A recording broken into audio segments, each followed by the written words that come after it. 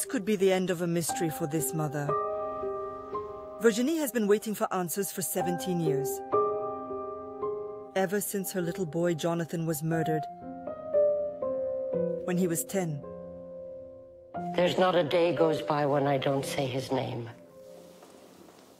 My life has been completely destroyed, already a complete tear, because part of me has been taken away. So there's a part of me that will never come back. I've tried to put myself in the person's place, to try and find out how he did it. I'm trying to tell myself now, he didn't suffer, he didn't keep it, he didn't hurt him, or he hurt him.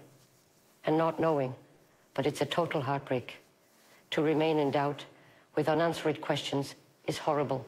For his grandmother, who took a lot of care of Jonathan, the pain of this loss remains intact, as does the memory of her grandson.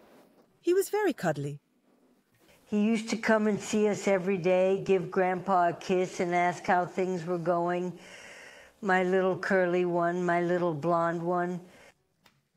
In all the photos, he's handsome, smiling, loving life. Shy, to be sure. Pleasant to live with, he was a ray of sunshine. At the end of January, a man was indicted. Martin is a German serial killer, already sentenced in Germany to life imprisonment. However, the trail of a German suspect could have led much earlier. In April 2004, Jonathan went on a sailing trip. It was the first time he'd seen the ocean. Virginie remembers accompanying him to the bus. All I remember of the departure is seeing him put his little bag in the hold, looking at me, kissing me, "Mommy, I love you," with a big smile, and off he went. Jonathan is staying with his class at this vacation center in the seaside resort of Saint-Brévin-les-Pins. Here he is with his friends, 3 days before his disappearance. When Jonathan woke up on April 7, 2004, he was gone. He shared this room with 5 friends. One of them saw a flashlight in the night and heard a man say, "Are you asleep?"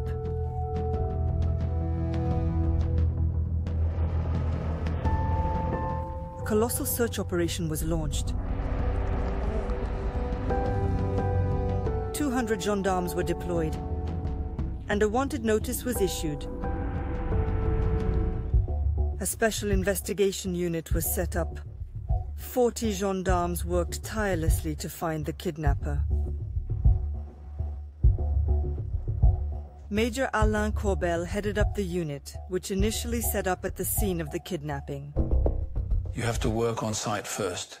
You start from the area and expand. It's a crazy, painstaking job. We worked on their premises and slept in the campsite bungalows. So we lived Jonathan from morning to night and from night to morning.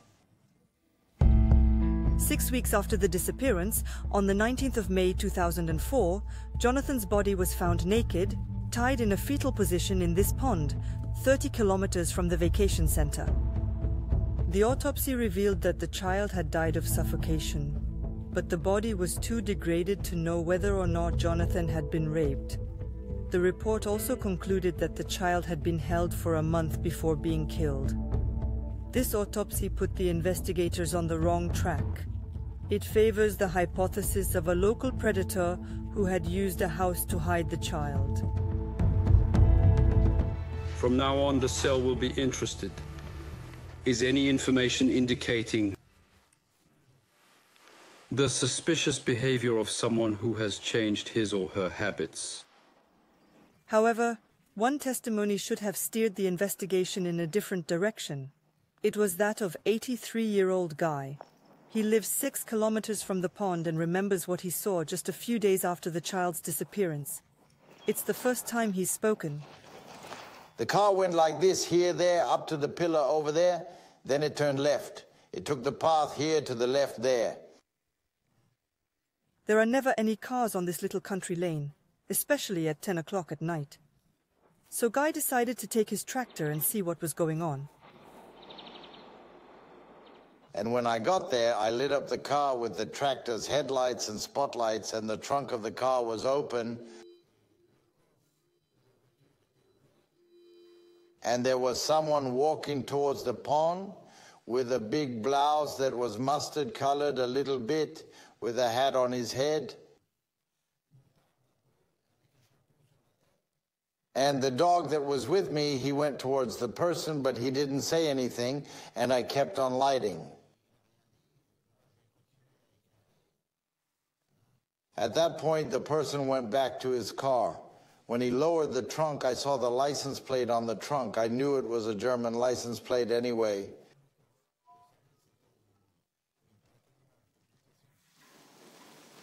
A few weeks later, when Jonathan's body was found, Guy reacted.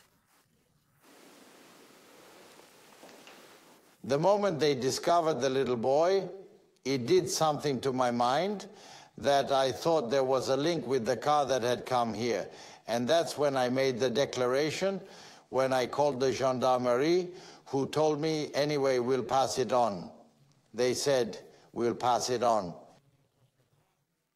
So did they forget? I don't know.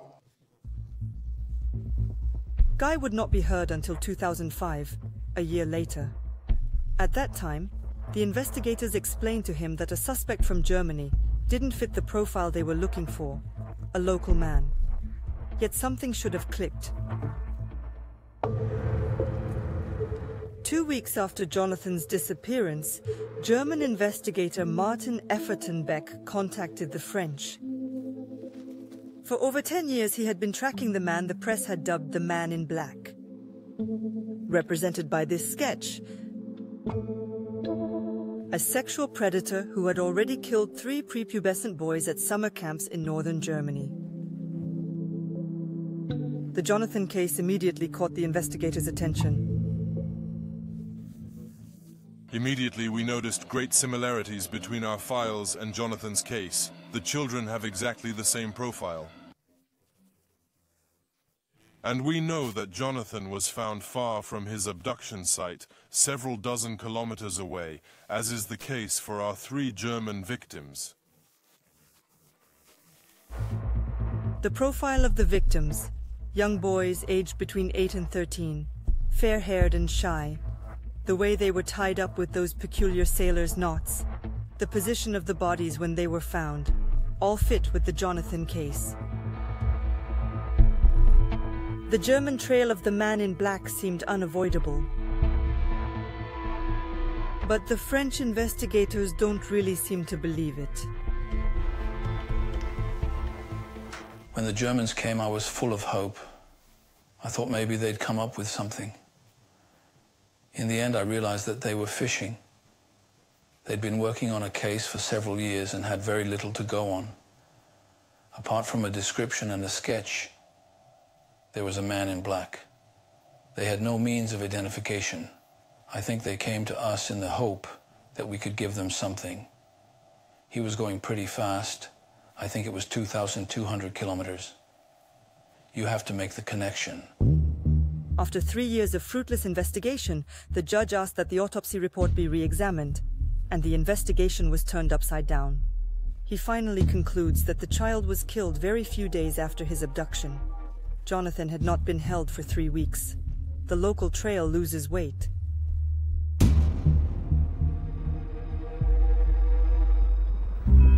Four years later, the German investigation finally came to fruition. In April 2011, after almost 20 years of searching, the police arrested the man in black who had terrorized the whole country. He was finally arrested in Hamburg, where he lives. His name is Martin Ney. He is 41 years old. He admits to murdering 3 boys between 1995 and 2001. He also confesses to some 40 sexual assaults on minors. The serial killer's profile is chilling.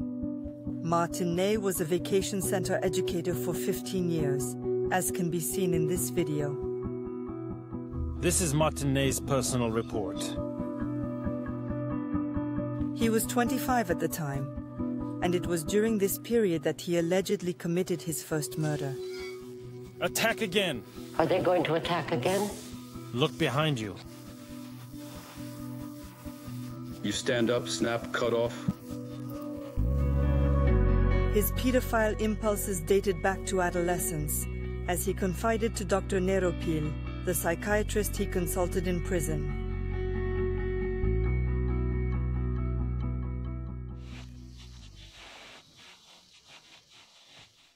He was first a victim at the age of 12, and apparently enjoyed being touched by an adult in a swimming pool.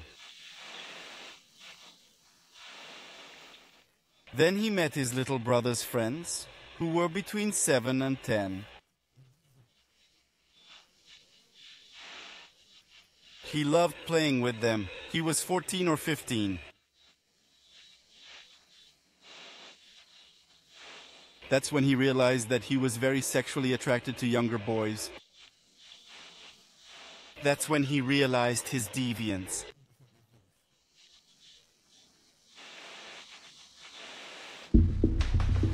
In 2012, Martin Ney's trial is held near Hamburg, Germany.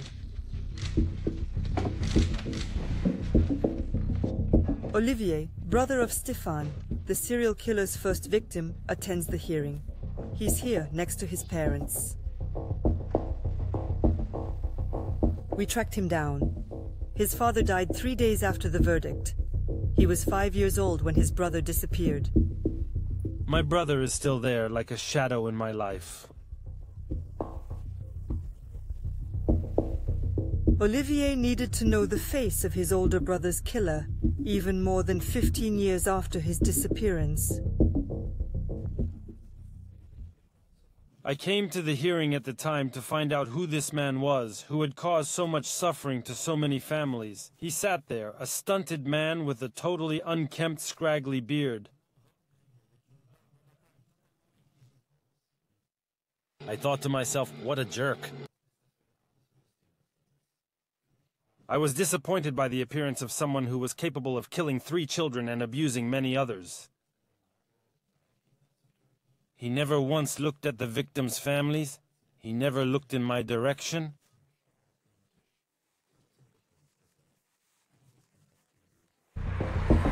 During the hearing, the serial killer is questioned about Jonathan's murder, which he denies outright. Martin Ney is sentenced to life imprisonment. In 2014, French investigators tried to interview him twice, but he refused to talk. The investigation stalled until 2007 and the explosive revelations of one of Martin Ney's fellow inmates. Here's what he had to say. Martin M. has said on several occasions that he abused and killed a boy in France. He was surprised that the murder had not been solved and imputed to him, as he said he had probably been seen in France by a man accompanied by a dog. The man who surprised Martin Ney was Guy. And if the confidences of the cellmate are taken very seriously by the investigators, it's because Guy's testimony has never been made public. One detail in particular is known only to him, the presence of his dog that evening. In 2009, the French judge issued an international arrest warrant for Martin Ney. On January 21st, he was handed over to the French justice system and incarcerated in Nantes. During his initial questioning by the Nantes judge, Martin Ney remained silent. His lawyer declined to comment. Dr. Neropil doubts that Martin Ney will ever talk. In Germany, if he hadn't confessed, he might not have been convicted. Maybe he's learned from his mistakes. And then there's something else.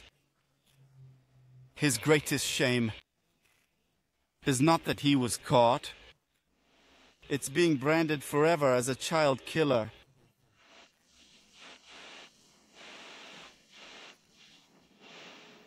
Catherine Selzak, Jonathan's mother's lawyer, is feverishly awaiting the outcome of the next hearings. For the moment, yes, there is hope, but it's not 100% hope. It's not 100% because we don't have enough information. If he doesn't want to talk, it's true that it's going to be complicated. I don't see how we're going to be able to prosecute him afterwards in an assize court unless we can determine through testimony or other facts that he was present in the region in April 2004. A call for witnesses has just been launched to try to awaken memories 17 years after the abduction of little Jonathan.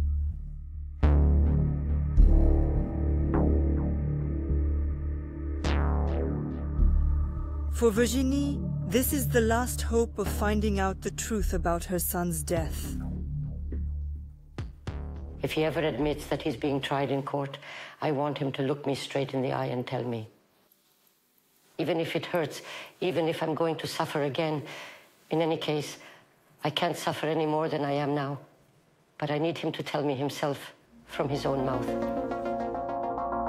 German justice has given the French magistrate 8 months to question Martin Ney. A race against time to clear up a case that has remained unsolved for 17 years.